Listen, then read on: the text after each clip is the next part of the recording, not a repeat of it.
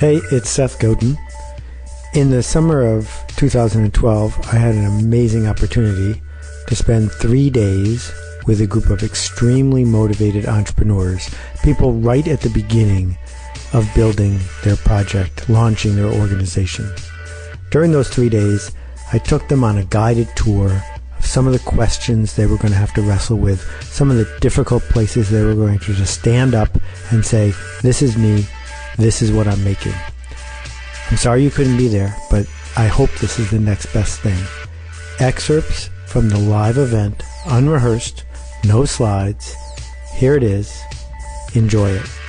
But even more important, I hope you do something with it. Thanks for listening. Now, back to this funnel, because it's one of my favorite drawings. And then I'm going to draw the Rogers curve. Remind me if I forget. So, do you all know how Google makes billions of dollars every month in profit? Right? Those little ads next to the search results. Do you know how they price the ads? What? You pay by the click. But how do they decide how much a click costs? It's an auction. Okay. So this is unbelievably brilliant, what they did. And Bill Gross sort of invented it, and then Google figured out how to maximize it. Here's all the people who are searching for something, okay? And I run an ad saying, let's say that there's a side effect of Viagra that's discovered that makes your ears get bigger. Okay? So, I buy an ad on Google that says, ears getting bigger? Click here to join our lawsuit. And I put it up next to the word Viagra. Now that's going to cost me $8 a click. Let's say 5% of the people who see this ad click on it. Okay? I only have to pay $8 for each one. They come to my website, right here. How much does it cost to get that person to my website? It's going to get harder. $8. Let's say 1 out of 10 people who see that click on the next page to learn more about my firm. How much does it cost me to get someone here? 80. Does anyone not understand why it's 80? This is really important. Okay. You got to get 10 clicks to get one conversion. Right. So I have to multiply by 10. Yes? Okay. And now let's say 1 out of 5 of those people give me their email address so I can follow up with them. How much does it cost me to get an email address? 400? And let's say that I emailed people the newsletter, blah, blah, blah, and 1 out of 10 of them joined my class action lawsuit with the big ear problem. How much does it cost me to get every client? $4,000. That's how much it cost me to make a sale using this thing. Now, if I succeed in my case against Pfizer, I'm going to make $100,000 per person in profit, because that's how much my legal fees will be, which is great. So clearly, I should buy as many of these people as I can for $4,000, because my revenue from each one is $100,000. Do you see why? Make sense? Okay. Right. So we could, instead of me picking a big lawsuit, I could pick, I'm selling the Melon of the Month Club. Right? The math still works. So now, someone else sees what I'm doing and goes to Google and says, I'm going to pay $16 a click. If the cost of a click goes up to $16, what's my cost of a sale go to? How much, Terry? More. How much more? You have to exponentially. You're in the liberal arts section back there? The answer is this doubled, so this doubles. That's all you have to know. Right? Now this is magic, because who's taking all the profit off the table? Because I'm willing to keep in the bidding war until I get to $99,000. I'll just keep paying more and more and more, because it's worth it to me. So all the profit goes to the auction.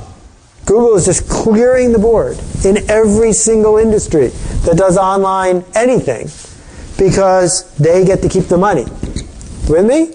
Now, if your competitor realizes that you don't need 2 pages to get someone's email address, but only 1 page, they're going to be 5 times more efficient than you are at running this funnel. So their cost of a sale is going down by 80%. See why? So suddenly they can bid a fortune for these links. You can't afford them anymore. And they're going to get all the customers. Now this funnel is exactly the same thing that happens if you have a sales force. And it's exactly the same thing that happens if you run ads in magazines. And exactly the same thing that happens if you're buying shelf space from Whole Foods. In every case, there's an amount of money you're willing to pay to get the attention of the masses. And there's an amount of money you get at the bottom for the cost of making a sale. So I'm going to let this one sink in for a minute because this is going to transform the magic. Because one of the things entrepreneurs do is we believe in magic and we say, I'm going to build this great thing, and then a miracle happens and I'm rich. And it's the and then a miracle happens part that I'm concerned with. So Kit needs to reach tourists mostly who are coming to Miami so that they will pay her, what's the average person, $50? $125 to use some of her services that she offers, tours and Vespas and things like that. And the only reason that she doesn't have 1 million customers is she can't figure out an efficient funnel to get in front of a tourist on the right day with the right story so that that tourist then listens to her story again and then comes to her facility and hands over their $125. And if you fix this problem, everything else will take care of itself. And so when we think about the business, we say, well, how do I change not the funnel, but the business itself so that it makes it more likely that my funnel gets more efficient? So if I think about, you may have seen these tours they have in various cities where they use old World War II amphibious boats. And so they drive through the city and then it hits the river and it drives in the river as a boat. And what they call them duck tours, and they give everyone on the boat this really annoying duck noise thing. Why would you do that? Duck noise machines are expensive. And the answer is because what are tourists doing? They're walking around. Well, while they're walking around, this boatload with wheels of happy tourists quacking like ducks goes by. So the act of running their business is also making their funnel better. Because right on the side of the boat is their phone number, and that is the only method they need to get more tourists to get on the next boat is the act of doing it in front of them. Right? So when I think about Hans and his thing, a lot of the time that these guys are out there with their pitch, they're doing it to someone who might become his next customer. Or the guy who runs Fancy Fortune Cookies, a business out of, I think, Georgia, #1 fortune cookie maker in America, will make you fortune cookies for your company event, blah, blah, blah. Well, the #1 way for him to grow would be to offer a discount if you were willing to let him put his URL on the back of the fortune. Because every single person who's at an event opens it up, oh, that's clever, and they see on the back how to order fortune cookies for their event. So again, short-circuiting the funnel as it grows.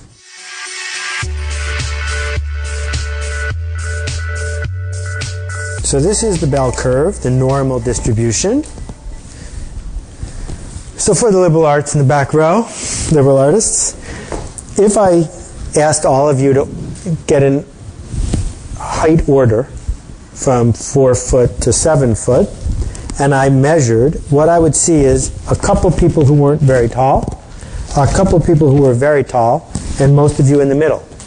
If I organized any group of people I meet on the street by hair length or the number of CDs they own, it would be exactly the same. There'd be a whole bunch of people who own 1 CD, not very many, a few who own 10,000 CDs, and most people in the middle. This distributes for almost everything in nature. Okay. Well, if we talk about worldviews, it turns out that we always distribute in the following way. There are a few people who like to buy stuff merely because it's new. These are the people who used to watch all their TV on a TiVo, but now watch it on an iPad instead because it's cooler. Then there are these people who waited till a DVD player was $80 at Walmart before they bought one. They're the masses. There's a lot of them. And then there are these people who still have a 12 flashing on their VCR. If we think about the market for shoes, these are women who read Vogue magazine for the ads. And these are people who buy 6 pairs of New Balance at a time and then don't go back to Zappos for 6 more years. Right? And you have to think really hard in the group you are thinking about is, are you selling a product that's going to appeal to early adopters because it's new? Or are you selling something that's going to appeal to people who only buy when they have to because everyone has it? Or are you trying to appeal to the masses? These are fundamentally different groups of people. And this is where technology people got in trouble for a long time, which is there was this theory that the Boston Consulting Group put out there, which is that you would make something for the geeks, and then as you made it more and more, it would get cheaper to make, because that's what happens with digital goods, and it would become more popular, so you could just ride your way to the masses. And that happens once in a very long while, but not often. And the reason is because between here and here is a chasm, a big gap. And this chasm is because these people want something that's cool, and these people want something that works. So if we think about the typical app on the iPhone or the iPad, there's a bunch of people who buy it right away because it's cool, but these people don't want to hear about that. They want to hear a completely different story, that it is a complete solution that has nothing to do with cool. And that gap, the chasm, is in a book by Jeff Moore called Crossing the Chasm, and it's where a lot of you will get into trouble. So what you have to think about is, am I happy being a small enough business or a freelancer that all I need is a few early adopters and I can declare victory? Or am I building something for the masses and it doesn't work until I have the masses? Right? So if we look at, if you read TechCrunch and all those other online blogs, they are entranced by new cutting-edge businesses. Like, did you see that one that got $40 million in funding called Colors? It's this big thing, all the 1 million people who tried the new thing, there's 1 million of them, all got it. And then it completely failed down to zero. A company that raised $40 million had to start over. They're on their 3rd try now. Because it doesn't work unless they have 10 million, 20 million users. So it doesn't do them any good to come up with something hip. They had to come up with something that everyone was using.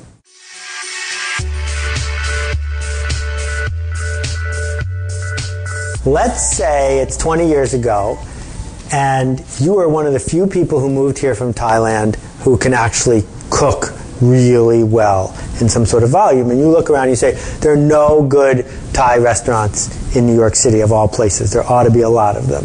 So the instinct of the entrepreneur is, all right, great, this is better Thai food, I'll win. But that's not the way it works. So I want to take you through Mrs. Shripify's thinking and how it came to be that her restaurant makes millions and millions of dollars now in Queens, way off the beaten path on the 7 train, and how she got there. So how, first of all, does someone like me, a customer she needs, because I'm willing to drive to Queens to have jungle curry, how does someone like me find out that this restaurant even exists? How do you use tribes and early adopter thinking and cost of sales to grow a little tiny restaurant that literally only had 4 tables the first few years she was open to one that's now 8 times the size with a patio in the back and another branch still closed on Wednesdays a few miles away? All right, so it starts with this. In this distribution of people in New York who go out to eat, there's a group here that want to go to places that haven't been in the New York Times yet. And this group was organized by a guy named Jim Leff. And Jim started a website called Chowhound.com. And Chowhound.com was the tribal watering hole for people who wanted to give each other the buzz on something that was new. Now, at its peak, 300,000 people a month use Chowhound, of which probably half were in New York City, and of the half, 150,000, probably only 50,000 were interested in Thai food, and of the 50,000, probably only 10,000 were going to go to Queens. So there were only 10,000 people who mattered to Mrs. Shripify, other than her tiny community of Thai people, but she couldn't make the business work at the level she wanted if it was just for Thai people. So instead of doing what every other Thai restaurant does, which is, we have pad Thai, come here, she said, we don't have pad Thai, and if you're not one of the 10,000 people, you're probably not going to like this place. That we're going to serve stinky long beans, and we're going to have crispy watercress salad, but we're not even going to put it on the menu because you're an insider or you're not. And if you're an insider, you're welcome here. So by making the perfect restaurant for these 10,000 people, what she did was she made it irresistible to these 10,000 people because there was no place else to go. She had a monopoly on interesting Thai food in New York City 20 years ago, 15 years ago. So what happens? Well, it turns out that Chowhounds talk a lot. And it turns out when you go out to dinner, you rarely go by yourself. So you bring other people with you. And some of the people you bring with you don't like it. That goes against everything most entrepreneurs stand for. Fine with her. If you don't like it, don't come back. But if you do like it, I have a monopoly on this for a while, for this group, before you get bored. You're going to have to come back. At that point, someone from the New York Times, who's trying to please his boss by writing about something that hasn't been written about before, steals some of the insight from the Chowhound people and goes to the restaurant. And he writes a 2-star review of a restaurant where it's not very expensive and there are no tablecloths. This is very unusual in New York. This was an important thing. It was a spin of the wheel. Didn't have to happen, but it did happen, right?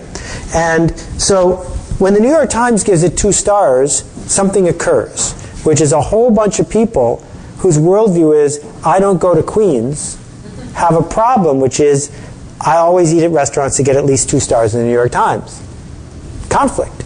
A lot of those people went and tried this restaurant because it's now moving through the curve of the population and it has trust and authority because they found out about it from someone who they trusted. Okay? At that point, interesting thing happens. Zagat's has, at the front of the book, a ranking of the highest ranked restaurants. Well, Mrs. Shripify had picked a category that was almost empty. And she had 10,000 Chowhounds on her side, plus a whole bunch of people who didn't know what good Thai food tasted like, but knew that the Times had given it 2 stars. So these groups of people ended up giving her a huge rating. She was, for many years, one of the top 5 ranked restaurants in all of New York City at any price. Because this reporting system was in her favor. Does that make sense? Okay, so now she's moving through the curve. She's doubled the size, and then she's doubled the size again. So now she has 30, 40 tables, and it's busy all the time, except on Wednesdays.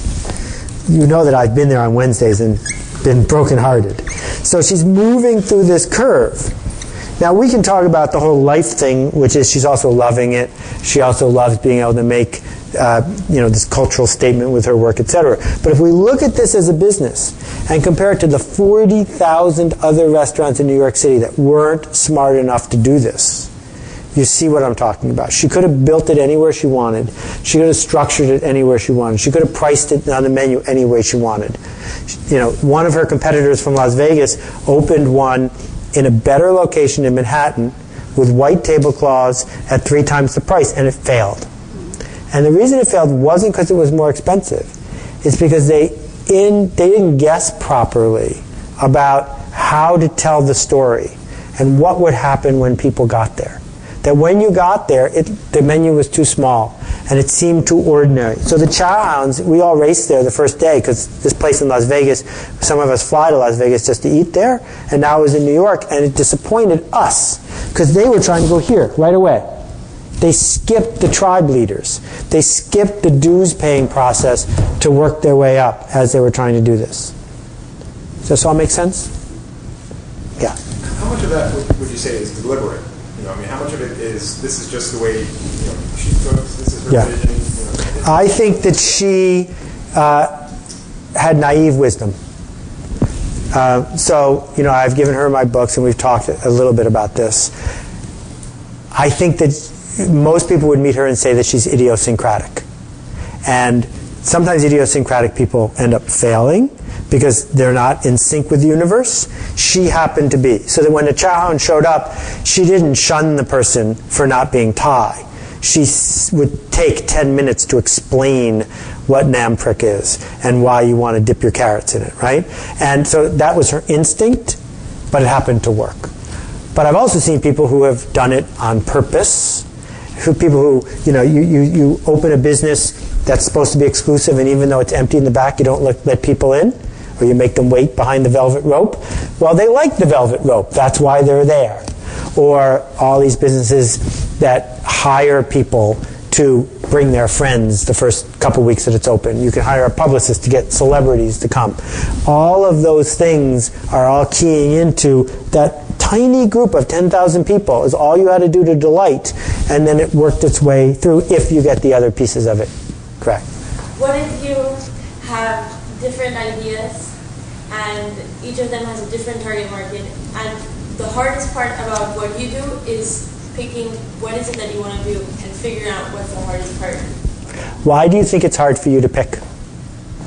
Because I have different interests that I want to do at the same time. No. Try again. Because I'm not committed to any of the ideas. Why aren't you committing? Because I can't predict which one will work. Why is it important to you that you know which one will work? I don't want to waste my time. And you don't want to fail? Yeah. That all of us have lots of interests, but we always figure out what to eat for lunch. Right? We don't say, well, I can't decide if I should have a sandwich or a pasta. Right? At some point, you have something to eat for lunch because the cost of failing is tiny. You will not be crushed because the pasta isn't as good as the sandwich would have been. You just eat something. So the posture, the dynamic is this. Picking nothing is guaranteed to not work. Picking something has to be better than that. So the discipline, and I speak from experience because when I was a book packager, we had a database with hundreds and hundreds of book ideas in it. How do you decide which book idea to pursue? How do you decide which one to spend a month on spec for? Well, the answer is it's always, the bestsellers are always a surprise. The businesses that work always amaze the pundits. So given that no one knows, you just have to pick. And it's not about being right. It's just about being. About putting in the world saying, this is me, this is my business. The problem is I started with 3 things I wanted to do at the same time. And that is not sustainable. Correct. Because I don't have, I'm not doing any of the 3 well enough just because I'm doing them. Correct. So we're going to kill 2, and you're going to be stuck with 1. And that's sad but true. So let's talk about the difference between the structure of your business and what your business does. So if you are peripatetic and you need to be constantly shifting from one thing to another, one ought to build a business that rewards that, as opposed to saying, I have to be a massage therapist for 8 hours a day. Right? The person who wants to be a massage therapist for 8 hours a day doesn't worry about becoming bored with it. Right? On the other hand, Dick Cavett, right? His business was, I'm a talk show host, but every day there's a different person to talk to. It's less likely he's going to get bored if the business is going well because there's someone interesting coming in tomorrow. So that is, when you think about, for me, I had 70 people working for me.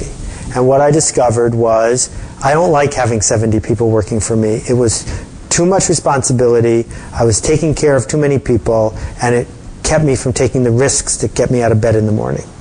So I rebuilt my life so I have no people working for me. And as we do, they work for the company. I just bother them, right? But now it matches my personality. So if I want to make a record album one day and do a book 3 months later, I can. I'm still doing my job, which is this thing I'm doing right here. But I'm never going to do this event again. I'm never going to do it with you in this place. So this is a once-in-a-lifetime thing for me. And almost every day I do a once-in-a-lifetime thing. There are other people who keep doing the same thing every single day because that's who they are. But this has nothing to do with your business strategy. It has to do with what do you want to do all day.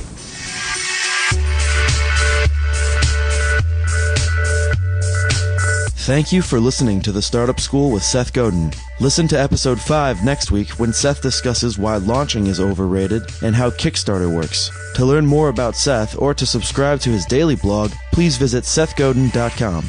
You can also find his books in any bookstore or on amazon.com.